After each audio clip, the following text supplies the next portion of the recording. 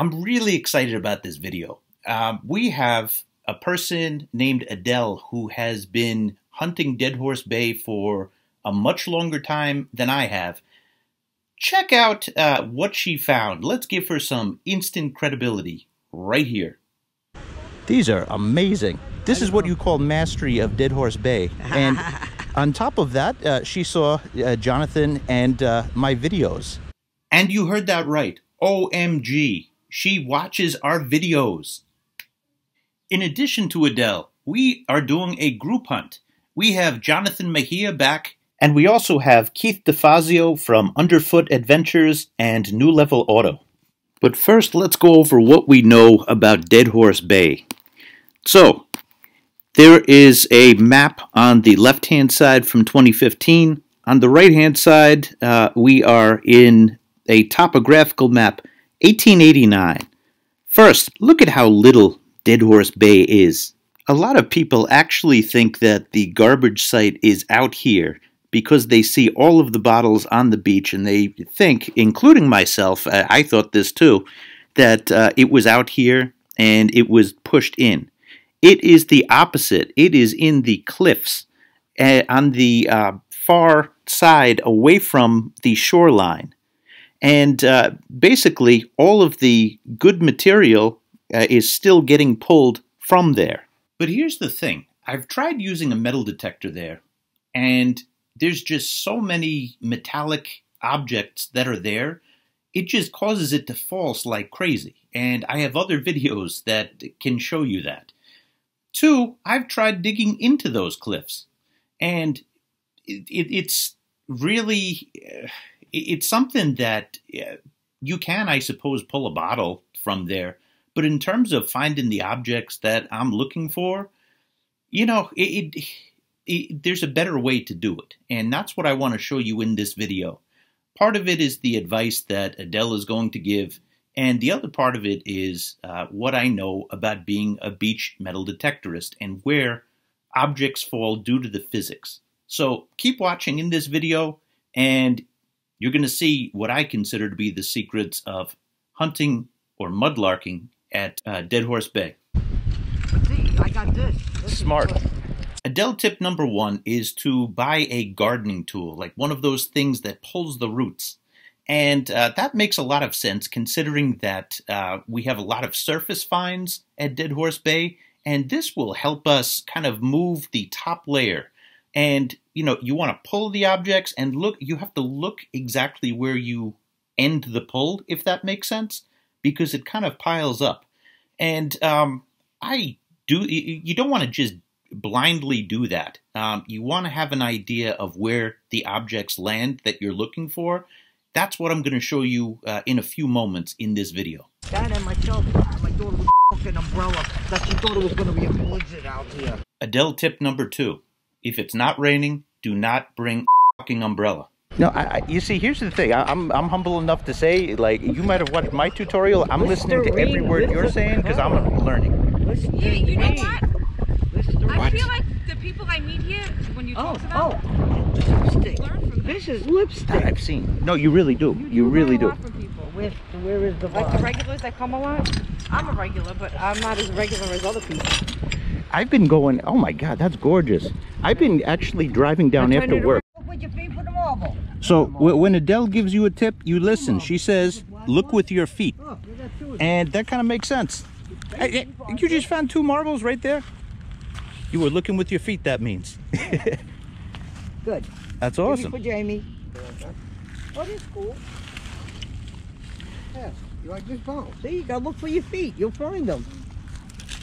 And sometimes you look up the rocks, and sometimes they're right under the rocks. But look with your feet. You know, I'm curious what do you think about this? So from metal detecting, I know that like objects kind of like stick together. Yeah. So if it's something with like the same weight as a marble. I know it tends to like disperse to the same points. You know what I mean? That's why I called you. Is to scrape that little spot. Gotcha. So it's the spot I'm going to keep looking around right in this area He across. found them. He came right here. Two of them together. Here, you like this photo? I seen that yesterday. No, Yeah, that was the one. It's still... Now, I think you see what I'm getting at. The tides move objects and they consolidate objects. So basically, Small objects tend to stick together, and round objects tend to stick together. What I suggest is that you look for points where you're seeing a lot of these small objects consolidating, and that would be a good place to really focus, and that's where you could find the treasures. By the way, if you're hunting for bottles, all of this advice goes out the window. Go get your ADHD on. So I've got one final tip before we start this hunt, and that is it's a good day to go when it's raining or the day after it's raining. And it's important for you to know, I did this hunt over 2 days. The first one was when I went with Jonathan and Keith. But the second one, it was raining. And there was a huge difference because of the washout that the rain causes. Anything that is sanded over, it's sanded over no more. Everything gets exposed. So you want to go to Dead Horse Bay to hunt ideally when it's raining or after it's raining and during low tide. Those would be my final 2 suggestions. Hello everybody, it is Merrill, and we have a group outing. We are here at Dead Horse Bay. Jonathan is here. We got all sorts of cool kids coming today, so you'll see what I mean in a few moments.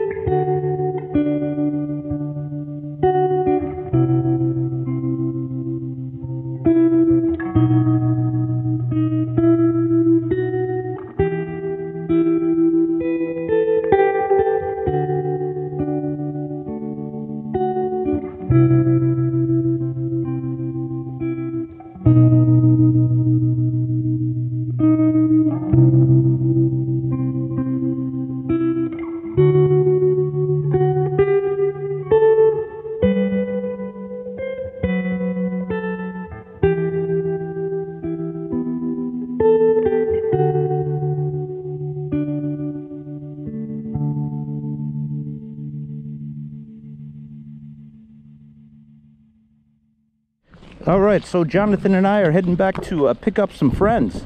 I just have to quickly point out, we're waiting for our friends, but I just found my, I think, 4th or 5th coin of the day.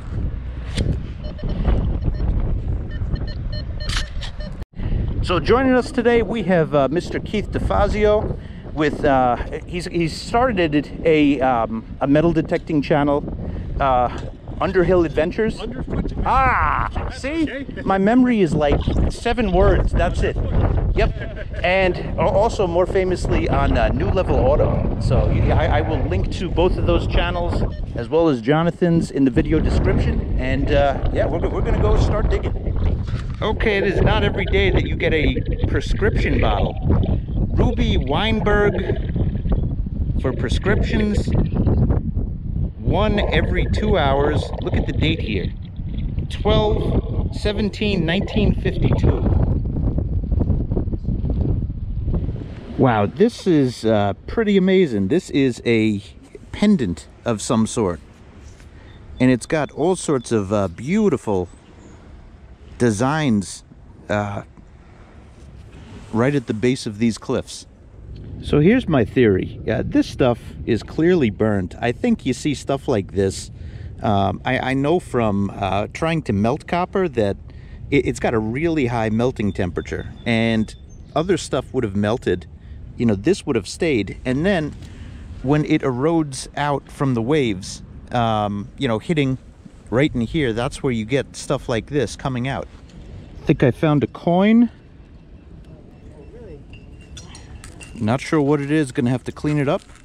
Just found 2 coins fused together. Again, how cool is this? Anything that has a higher melting point than what was melted in here.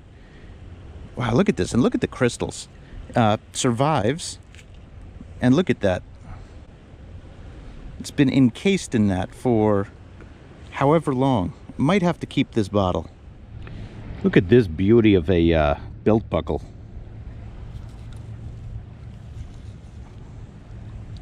Truly from a different era. You know the ink pens? Yeah. The ones they use back in the day where they used to draw the ink out of the bottle? Yeah. Well, you turn the ink over and there's the well. Oh my God. And you put the ink in there. Oh my God. That is so cool. I got one. You can have that one. But see, you take the Thank ink, you. You put it here, Bye. and they used to take the pen and with the little thing suck it up in here. You know, I'm a visual artist. I could actually use this. So these cool. So we just exchanged bottles. I got this inkwell bottle, which I could use with my art. And I got this tiny one. It's the smallest one I ever got. That is really cool. Yeah. Glad we could exchange that. I learned so much.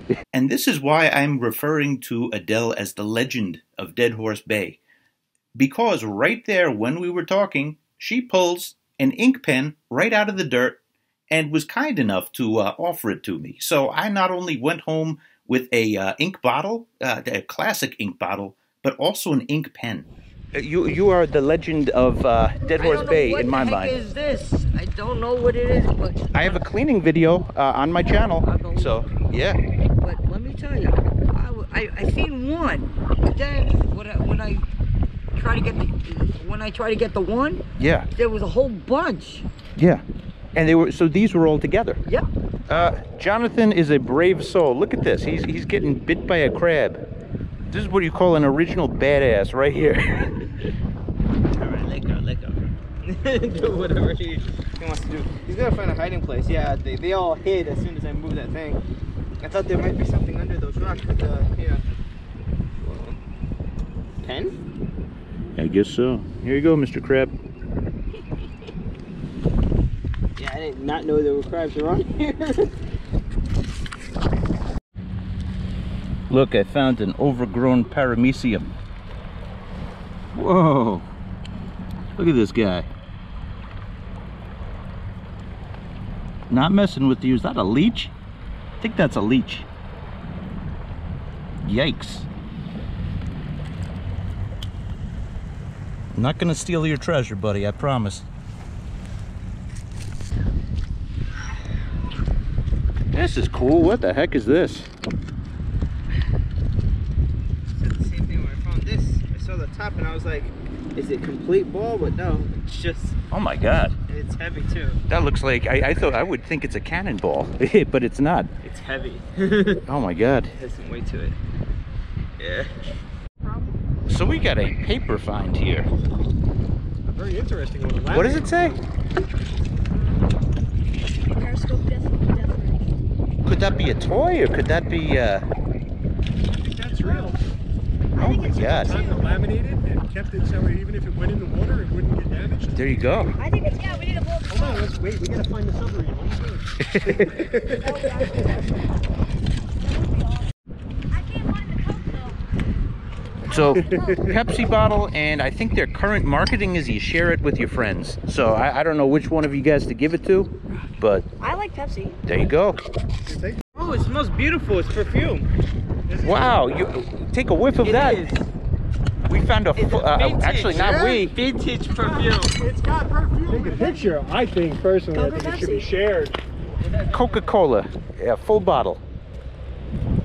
Wow. Just found a beautiful, beautiful glass piece. It's transparent and got a flower imagery on it. Really cool. Just got a nice little button. This could be silver. Gonna have to clean it up and see though. Just found what I think is a bale seal, 556.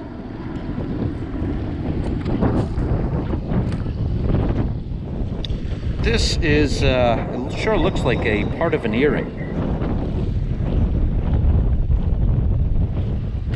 All right, now I'm on some good ground. Got another wheat scent and a bale seal. This one's definitely a bale seal.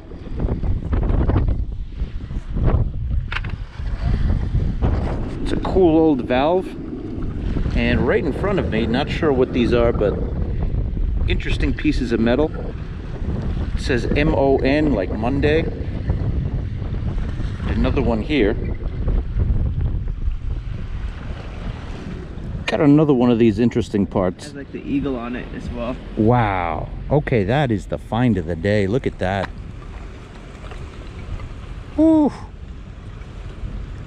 Okay, that's an incredible button right there. That might be military of some sort. See if you could see Waterbury Button Company. Waterbury? Yeah, Waterbury Button Company right there. That's a military button. It is? Yes. Nice. That's gorgeous. Check out this ashtray that Keith found. What was that, a dragon? I'm not really sure. It looks like some kind of serpent in there, right? Game of Thrones is everywhere. That is pretty cool. I think it's an ashtray, or maybe it's a spoon rest. I don't know. It's small for a spoon rest. Very nice. I found George Washington on the way out. Yeah, look, he's got the British wig hair. No hands. It's kind of like one of the Greek statues at the Met. So we're trying to leave Dead Horse Bay. It's tough to do. You just start staring at the ground and you see something else and you pick it up. So tough to leave. I just find this fascinating. Look at how this spoon, when you remove it, you know, you can see some of the silver, some of the purple. Just see beautiful things here. I found a barbell. Look at this. This is exactly what I mean. You can't leave this place. It's so tough to walk out. Look at these guys. How tough is it to leave this place? What's that? How tough is it to leave this place? Oh yeah, I don't. I mean, he just started detecting it. He found like a flower thing, so yeah. I can't walk away. So you have to like cut. I know I'm gonna be back here tomorrow morning. There you go. I know. I just gotta know what time the tide goes out. And Yep. So Keith came back the next day. I came back 2 days later. Well, I'm back on the trail to Dead Horse, and I think I got a little help this time. Look what I found. So hopefully today is going to be a lucky day. So what I'm doing today is I'm applying what I learned from my friend, and you know, basically she said to, you know, get a pair of these scrapers, and in various places where you see the objects that you're looking for, and in my case it's the small objects, coin-like objects, you know, I want to scrape around on the ground. So that's what I'm going to do today. Found an interesting metal object. Adele found something. Wow, that's huge. That's really cool. Yes. Score, high five. High five. All right. Found an old lipstick container. All right, this seems to be a good spot. Look at this. We got a key here. Got another one of these rings here. Got a gear. But you got a round, could be button here. Lots of round objects. Oh, look at this, in a chain. So I'm gonna try scraping around here, see what happens.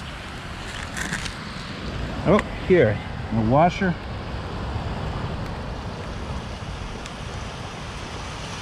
Cap of some sort. Yeah, let's scrape around. This is a good spot. Didn't find too much stuff scraping, but found a nice little button here. Got my first coin of the day. And that was a product of scraping, so gonna keep going. All right, so I'm gonna treat this as a new technique, because really for me it is. I've noticed that you don't want to essentially do this. Watch what happens. You see how it gets all muddy? You can't see anything. You gotta be really gentle when you pull things out. And sometimes things, you know, round objects, they reveal themselves. Here's a cool little gear. Another one of these rings. Got a chain of some sort. But yeah, you do it gently, and if you see something clumping up, you pick it up. Like here. Got a nice little button-like object, except it's like cut off at the top, which leads me to believe it's not a button.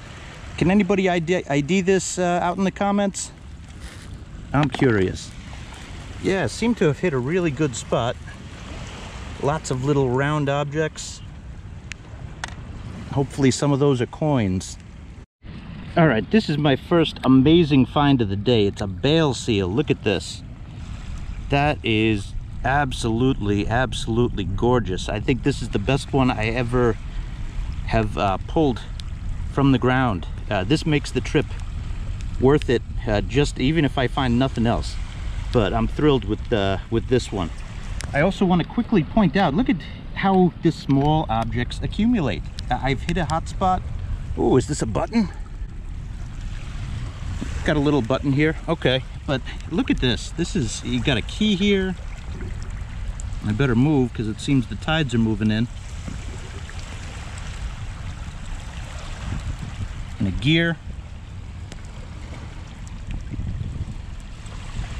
Good spot, very good spot.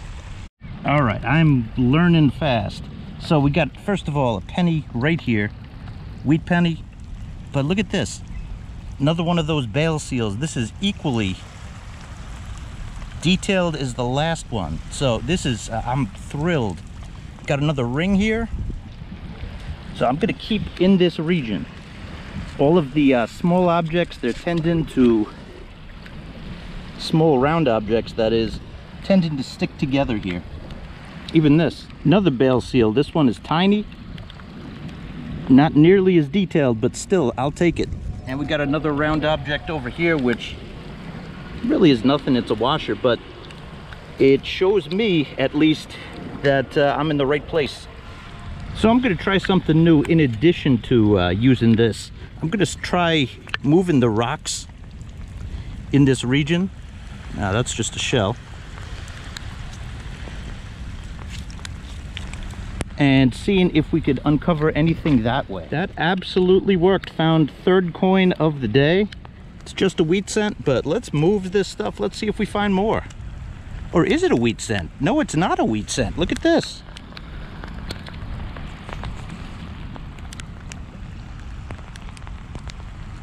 No idea what this is. Wow. Gonna have to clean it up and see. Okay, so that's on my protocol now. You see, if you find a region with a lot of small round objects, oh, you start moving stuff. Now I could say undoubtedly this little buckle here, I wouldn't have found it if it wasn't for this tool. Same thing, been scraping, same spot, I've barely moved, and found a beautiful bale seal. This is my fourth or fifth of the day. I moved down the beach a little bit. I found a chain. Look at this. I have no doubt this is a horse chain. Well, it's apparently bale seal day. Look at this. Got another one. All right, so I moved the rocks around, looked with my feet. No coins, but found some pretty cool stuff in here. I like this one especially. And now, since I reworked this spot, I'm going to carefully scrape the surface. See, this would have been a part of a buckle. Gently scrape the surface. I went way too far in the past, so that I basically just only disturbed the surface. And let's see if we missed anything. Yep, another bale seal. Continued my scraping, found this beautiful brass bottle cap. It will be beautiful. And another one of these round objects, washers. But again, those are here. There's other things that could be present. Another really old key. Tiny, tiny silver ring. I'm thinking it's silver. I mean, the way that it's aged in this. Yeah, so hopefully it is. Good God, this looks like a piece of brass. That's quite a bit of scrap metal right there. Oh, this is the find of the day. It's a piece of jewelry. It looks like a heart. No, it's a cross.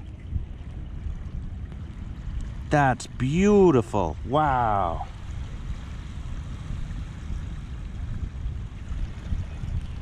This I found with the scraper.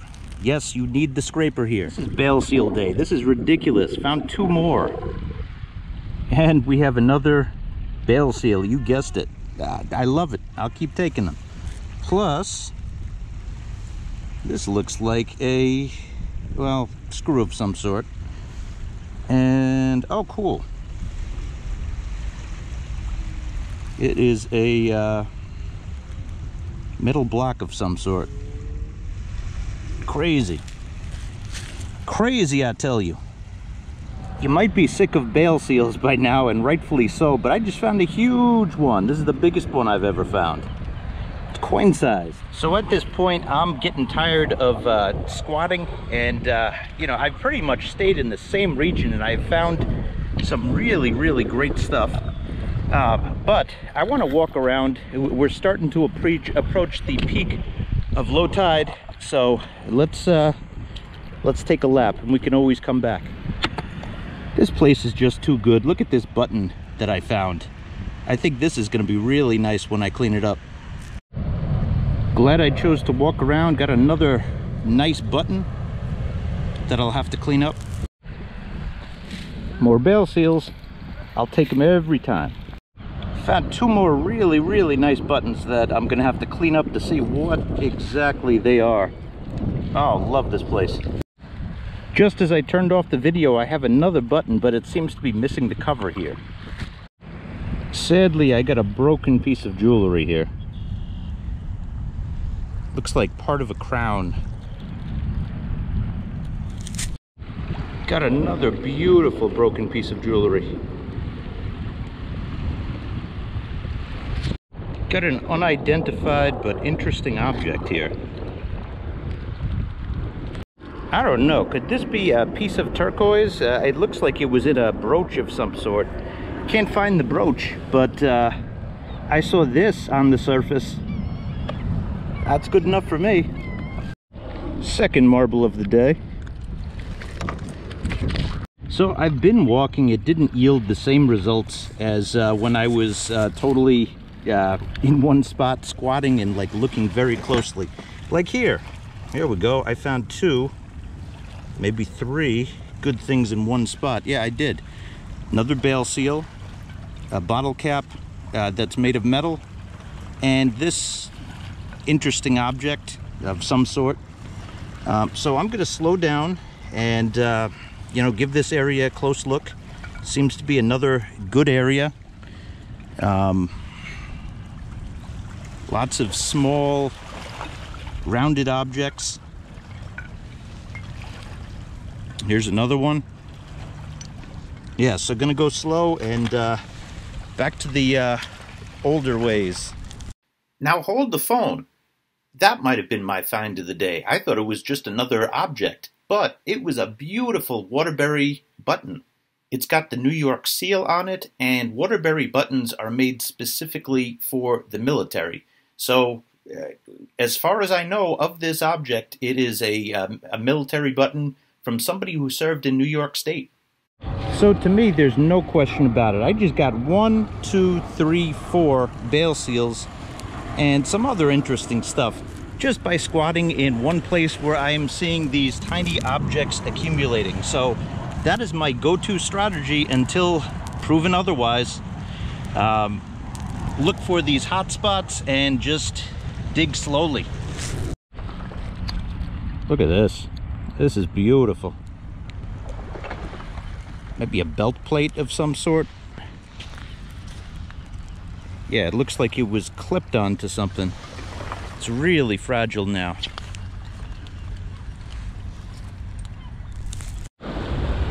Tides are definitely coming in, so I gotta move. More knickknacks, a few more bale seals. This is another one of the finds of the day. It's a piece of jewelry, some sort, or maybe it came from a horse buckle, yeah, the horse chain, you know. Really happy about this piece. Yeah, this is solid. Not sure the material. It could be lead or it could be silver. Gonna have to clean it a little bit more. And that'll tell probably if it's from a horse or from a human. Lead would be a horse, and you know, silver would be a human, but it's just got that patina. It's got greenish too, could be copper. I'm just speculating. Let's find out. Ending the day on the hot streak. This is perhaps a button cover. Don't think it's a coin, but it's got a nice little impression on it. Curious to see what this looks like when it's cleaned up. Wow. Okay, what a great way to finish the day. This was in the wall, and just absolutely gorgeous blue bottle. What a find. This seems to be a horse shackle. Very morbid. Nice green marble. So the day ended with the beautiful sunset and then a rainbow. I found a 4-leaf clover.